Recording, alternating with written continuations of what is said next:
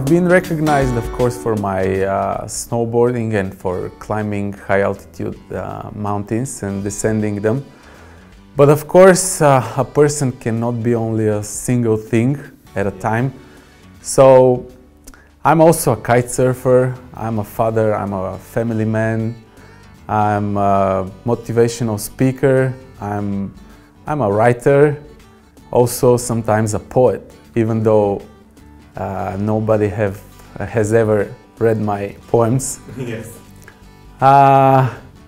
But yes, I'm an extreme snowboarder, and this is very deep in my heart and brain, and this is what really forms me as a personality.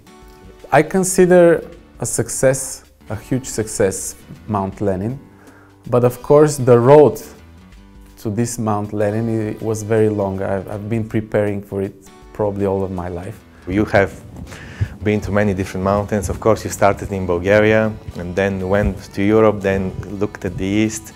So all of your life, it seems like you've been driven to get higher and higher. Yes, yes. Yeah. Now when I'm turning back time, it seems so. Even though I've not planned it this way, but my heart was going this direction all the time.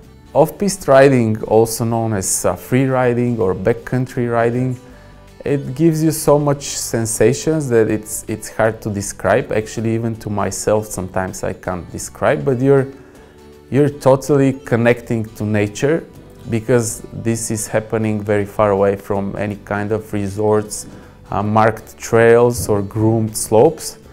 So you're alone or with your best friends, and you're in nature, you're flying on that hill, and the snow is, you can imagine, virgin powder snow.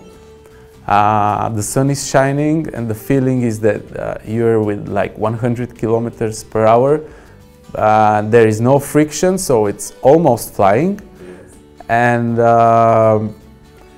it's sensational freedom, actually. This is what I love about it. Have you thought about what were your biggest barriers going forward for your dreams, or for the biggest peaks?